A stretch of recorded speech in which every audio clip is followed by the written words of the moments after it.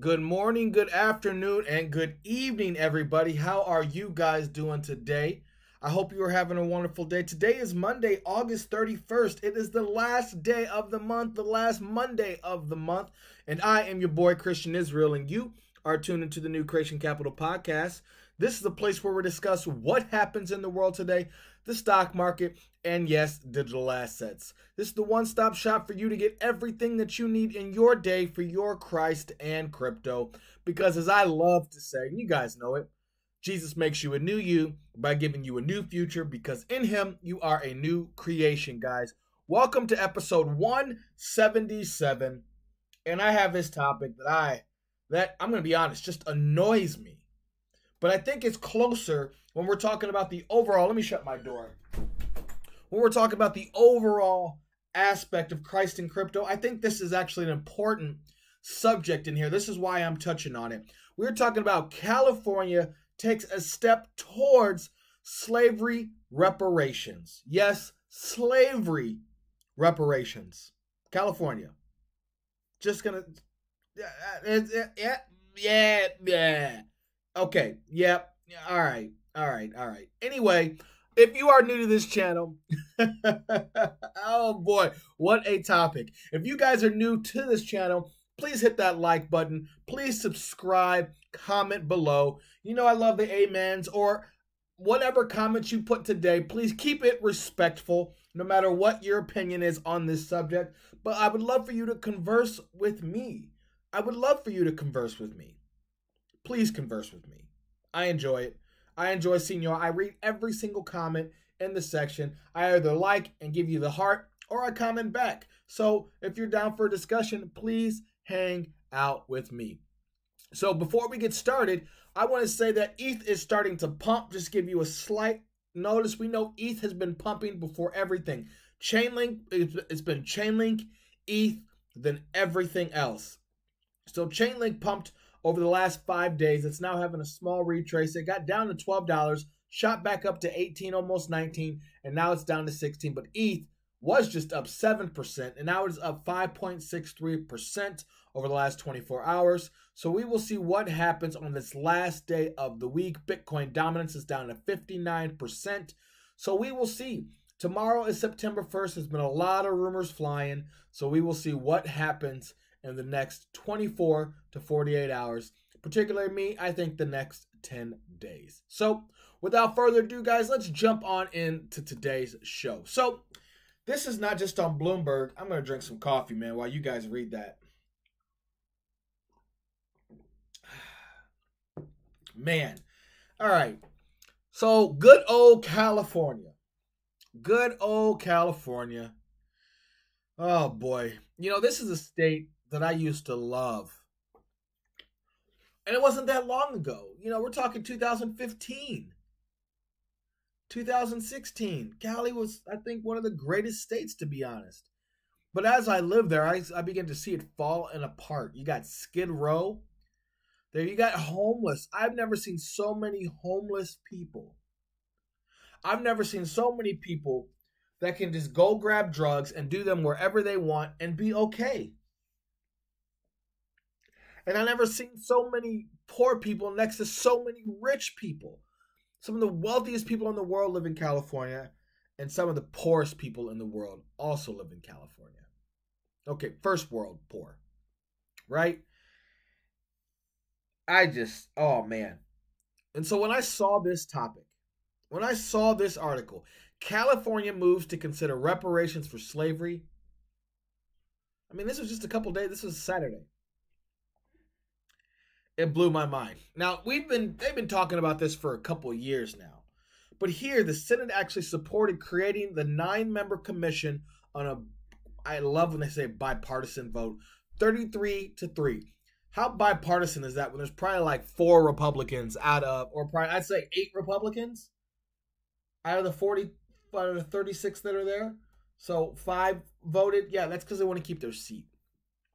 The measure returns to the Assembly for the final vote before lawmakers adjourn for the year on Monday. So, by the way, did you hear that? For the year. Lawmakers are done for the year starting tomorrow. though Assembly members overwhelmingly already approved an earlier version of the bill.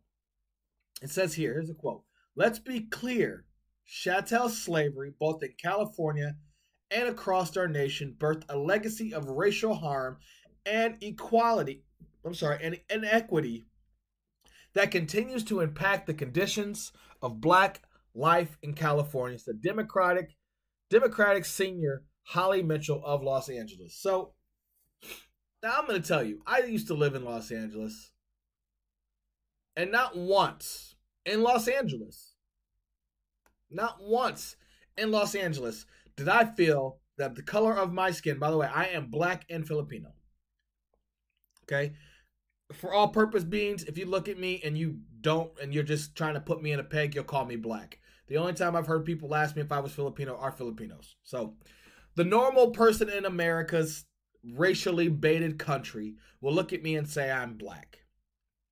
This stuff is really starting to get on my nerves about this racial harm and inequity that continues to impact the conditions of black life in California. So I'm going to tell you this. I'm a black man for purposes of this conversation, or purposes of Kamala Harris being black. I have more black in me than Kamala Harris, who is like 15% black. But for the purposes of the running and of president, she is quote unquote a black woman. Okay, so if she's a black woman, I'm a black man. All right.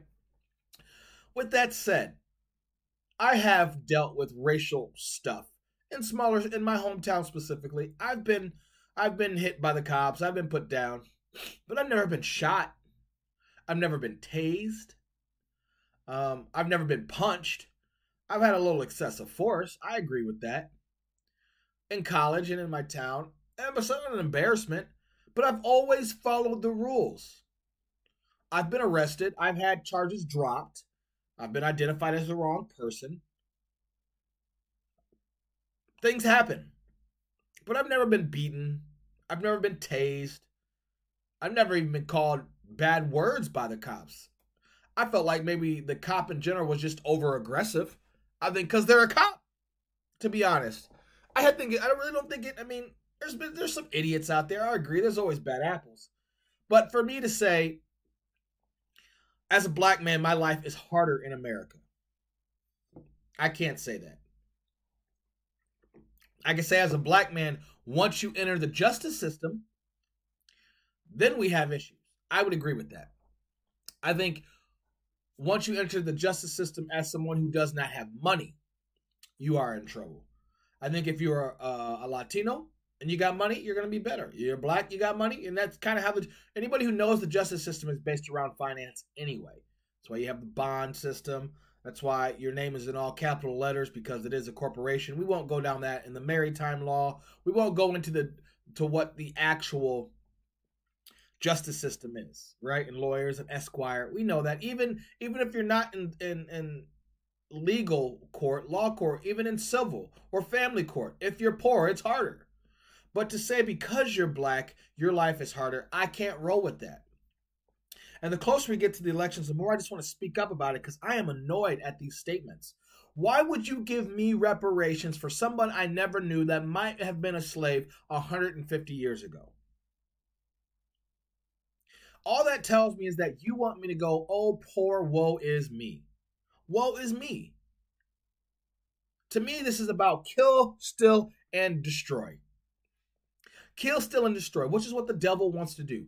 In this country, which is based on Christianity, the four founders, more than 90% of them had a seminary degree, or were pastors, reverends, or clearly were moving away. There was only a few people, only a couple, and those are the ones these leftists like to point out. There was only a few who did not believe in Jesus Christ. Oh, by the way, for those who talk about Washington, yeah, he freed his own slaves when he was old enough. So that guy right there, or Benjamin Franklin, like, I won't go into a history lesson for you guys. There's no point in that. And here's the craziest thing. Here's another crazy thing. Although before the Civil War was officially a free state, Mitchell listed legal and judicial steps state officials took at the time to support slavery in southern states while representing blacks. Okay? We're going to point that out. To support slavery, also while, repressing blacks. That's what they think. So this Democratic senator also cited disproportionate homeless, unemployment, involvement in the criminal system, lower academic performance, and higher health risks during the coronavirus, the beer flu pandemic. So here's my thing. Okay, this is my thing. This is my thing. Why would we give 40 acres and a mule, as it was said, promised to free slaves were delivered to descendants to those slaves today? We would be billionaires. I hear far too many people say, well, I don't owe slaves. That was a long time ago. Well, you inherited wealth and you can inherit the debt that you owe African Americans. Shut up. I'm sorry. Like, okay, so this is why, one, I'll just say it, I don't care. This is why I'm never, ever, ever, ever, ever voting Democrat ever again. Ever again. Never again. Because they want me to sit back and say, oh, I'm sorry, government, help me, because my parents' parents probably were slaves. No, my dad chose his decisions. My grandfather did his decisions. We're all dealt a crappy deck at some point in time in our life. Yeah, there's some rich people out there. I get it. There's some rich and there's some poor. But what does that have to do with me? What does that have to do with Bill AB 3121? Some people, is it because I'm poor that I turn to drugs? Is it because I'm poor that I go and commit crime? I mean, AOC says the reason people are looting is because they need those $1,000 Gucci belts and purses. Like, stop making excuses. Again, I have been arrested. You don't see me making it. It is what it is. I can tell you all day, innocent, doesn't matter. None of that stuff actually matters anymore, right? But here's the point. Now I run a company. When people said, oh, woe is you. No, don't be sorry. Don't be sad for me. Be sad for me if I live in a state of mental slavery. Be sad for me if I want to blame everybody about everything. That's when you should be sad for me. Be sad for me if I don't believe that Jesus Christ is my Lord and Savior. I'm a slave servant to the Lord Savior Jesus Christ. I am not fearful of people. I am not a slave to the system. In fact, I think if you even accepted this from them, you should be insulted that these people, if you are a black man or woman, you should be insulted that these people say you can't earn anything unless it's given to you. That's what they want. You're not good enough to earn it. You're not good enough to work for it. So let me give it to you, because unless I give it to you, hey, black person, you're going to be homeless. You're going to be unemployed. You're going to be in the system. You're not smart enough. Just like Joe Biden said, even poor kids and black kids can be smart as white kids. You know what I'm saying? It doesn't matter. I think there are people who put themselves in a situation that is their choice. That is their choice. That is their choice. That is their choice. Now, I've met friends who have never left their block and have felt at some point in time they had to sell drugs or they had to do this. You don't have to. Now, again, the Democratic Party is all about destroying the nuclear family, just like Black Lives Matter. Black Lives Matter group, I don't care what you say, they are not for black people. They are for themselves. There was a tweet yesterday. Okay, there was a tweet yesterday. We're going to go to my tweeter. And as much as I'm going to see if I can find it real quick. It was Charles Hopkinson of Cardano. He tweeted to Brad Garlinghouse yesterday. Okay, let's see. Did he take it down? Oh, nope, he put it up. Okay, it's still there. So, Brad Garlinghouse said, it's up to each and every one of us to continue calling out systemic racism. MLK spoke 57 years ago today about a more just and equal world for all. and we will not give up the fight. Who is we? By the way, Brad, I'm an XRP Ripple guy, but who is we? Brad, you went to Harvard. Anyway, Black Lives Matter. Brad and Charles Hockinson says this, and he is so woke, but I don't know how good this is for his company. Brad, maybe you should advocate ending the war on drugs instead of a Marxist movement. I think it would be a lot more effective in actually improving the lives of the weakest among us. Now, I agree with that. Now, if you go to Black Lives Matter and see if I can find their actual website here. Oh, let's see here. I want to find out what we believe. Okay, hold on. Let me go here. What we believe. Okay, so here is their actual website. Okay, blacklivesmatter.com. What we believe. Black Lives Matter begins a call to action response to state-sanctioned violence. State-sanctioned violence and anti-black racism. So state-sanctioned. So the state is saying, basically, it is okay to kill black people. That's what the state says. All right?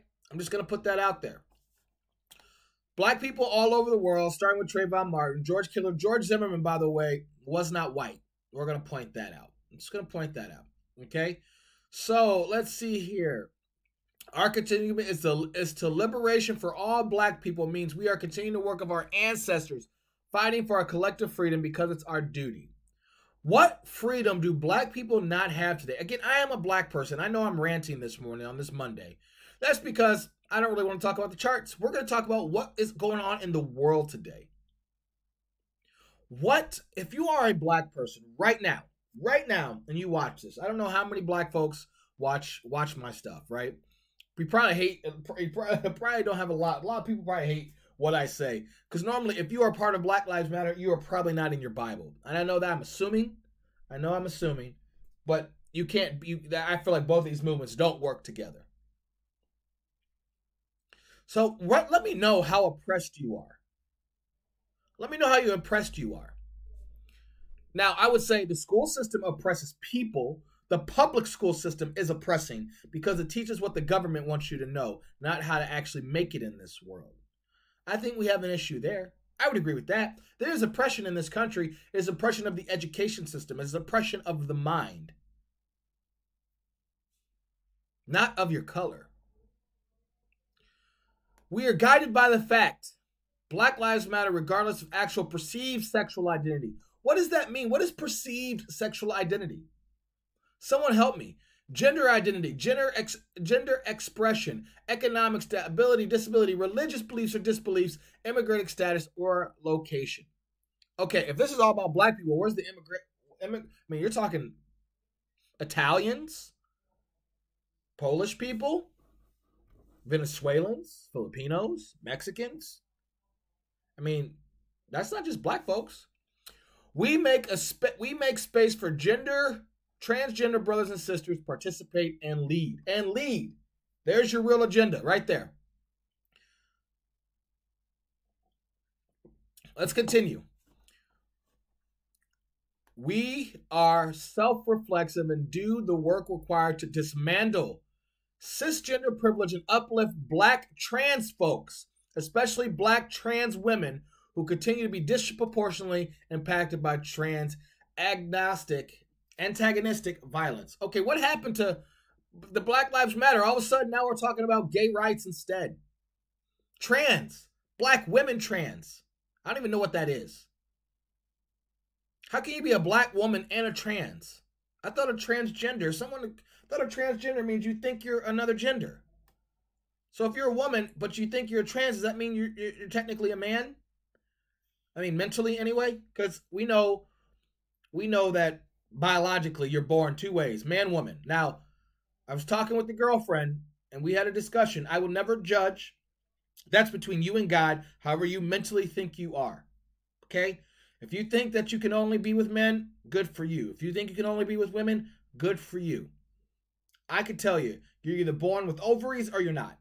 You're either born with the male part or you're not. Male, female. He created them. He created both of them to become one. Now everything else becomes medical and mental. Just my personal opinion, right? And that's the if you're on the authority of God and you trust in the Word of God, that's what it is. We build a space that affirms black women and is free from sexism, misogyny, and environments in which men are centered. Okay, how do we go from talking about Trayvon Martin up here being shot and killed, right? Ferguson, here, anti-black, Mike Brown, and now here's the real topic. Black trans women, men are bad. This is right here. This is really, so is this really about the black man? Or is it about tearing down the black man? Because men are centered. Men, not white men here. They're not saying white men. They're not saying Mexican. They're saying men. We disrupt the Western prescribed nuclear family structure required by supporting each other as extended families and villages that collectively care for one another, especially to the degree that mothers, parents, and children are comfortable. Mothers, parents, and children. They don't want men in the household. They don't want the family, as the Bible states. Right there. This is on their website. They don't want the family, the Bible states. Man, God, man, wife, children.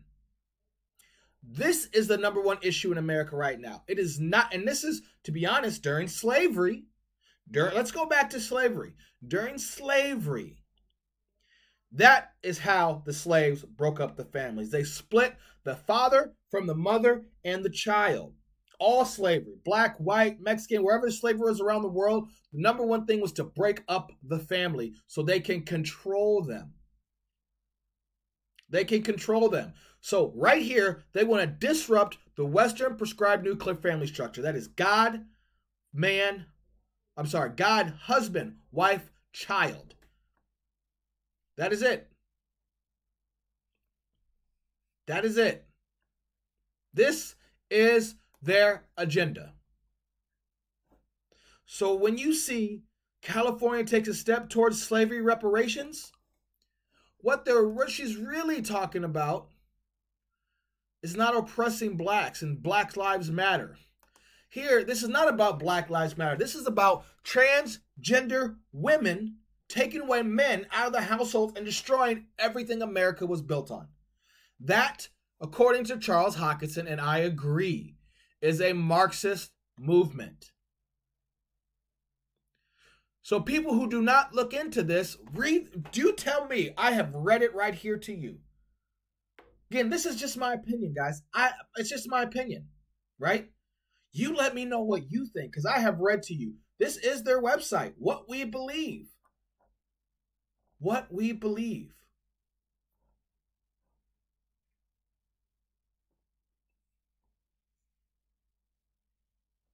We foster a queer affirming network. We foster gay. We focus on gay. When we gather, we do so with the intention of freeing ourselves from the tight grip of heteronormative thinking. Instead of being a normal male and female, we don't want to be that. We want to use he, she, they, them, us, multiple people. Like, I was working on my master's and doctoral and forensic psychology, right? My oppressed self went to grad school. Because I'm so oppressed, I went to a private grad school. By the way, me and my mom were homeless when I was a baby. Like 3, 4, 5, 6, 7 years old, that age range, right? We were homeless. So I didn't grow up with money at all, right? But now my mom runs her own business. I run my own business. My mom was a first generation immigrant from the Philippines. My dad and my grandfather, both in prison. That whole side of my family, not everybody, but most of them haven't done well for themselves. But I chose a different path.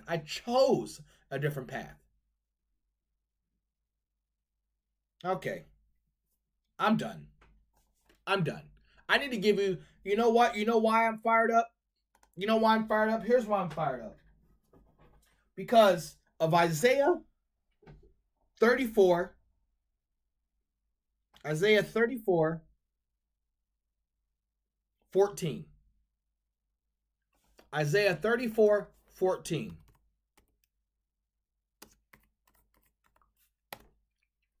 I'm going to look for their logo when I read this to you.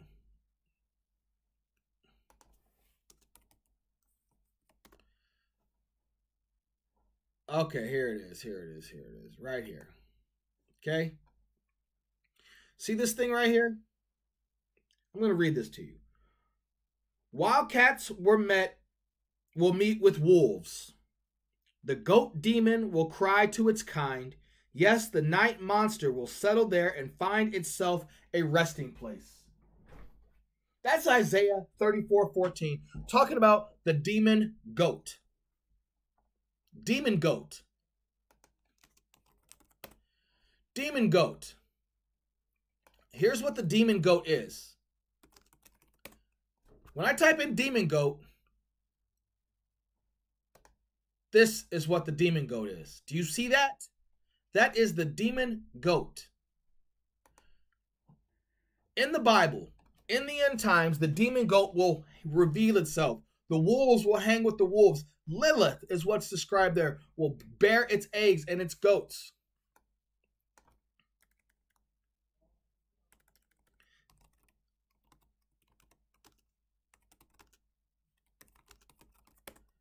That is what it is. And I can't find the other thing that I am looking for right now.